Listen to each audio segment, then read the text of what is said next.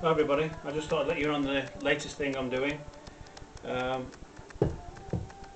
friend told me about this micropore tape. It's just normal surgical micropore tape. The good thing about it is that it tears quite easily, so that when you want to come around a corner, it tears off nicely. So this is to give me a space of just clay body. The rest of the pot's going to be white crackle glaze, and I've got the oxide strip here, and then the pegs are going to come through, and the wooden pegs will show through there. But this is very good because it does have a slight, you can put a slight bend on it if you need to follow a line, and also it'll give you a really nice straight line.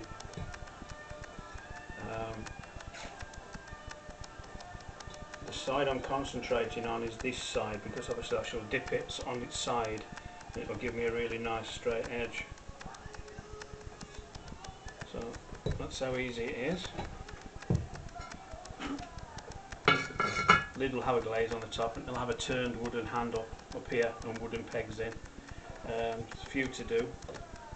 I'll just show you one of the other ones. So something that you need to remember if you're using this kind of technique is that this one here has got oxide sprayed on it. Now if I just sprayed the oxide straight onto the biscuited pot, when I come to take the tape off afterwards, it'll pull all the oxide off. So if you're going to, you need to plan ahead.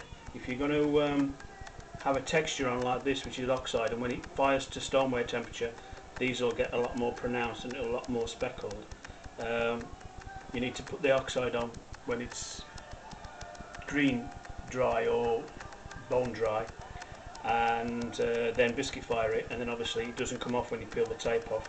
That's going to have a window of white glaze on there, because I'm going to put a ceramic transfer on. All you need is a normal printer, laser printer, everybody's got one, and a laminating machine, and I'll go through that technique when I come to do it. I've not done it yet, so it might turn out wrong, but if you look on the internet, you can look at how to do it. There's description videos on there. It's very good, quite cheap. You just have to print up an A4 sheet, and then you can cut it up and apply whatever shapes or whatever decals you want on your pots. So these are going to have flames and various different textures, and then it's going to have a wire grid on the front. I'll just show you one now that I've just done. Let me just get it.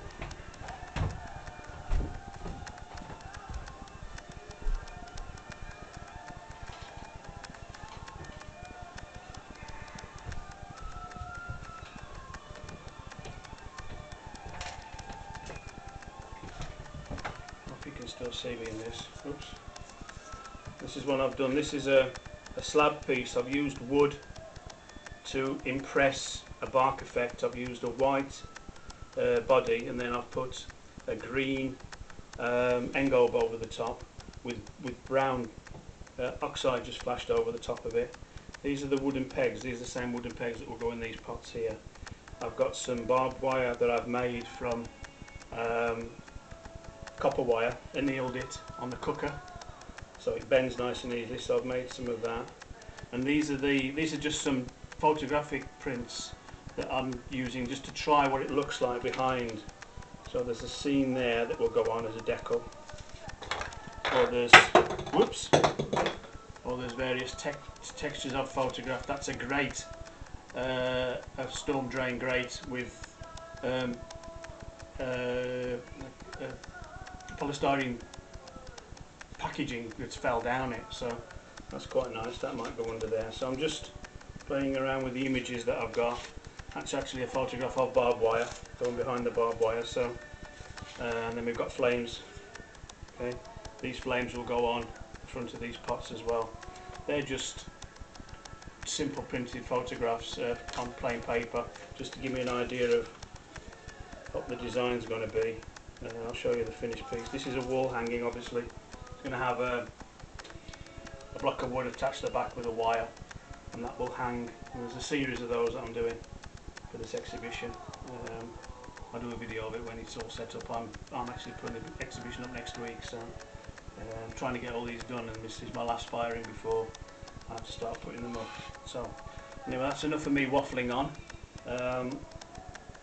I'll show you these when they come out the kiln. Okay, fantastic.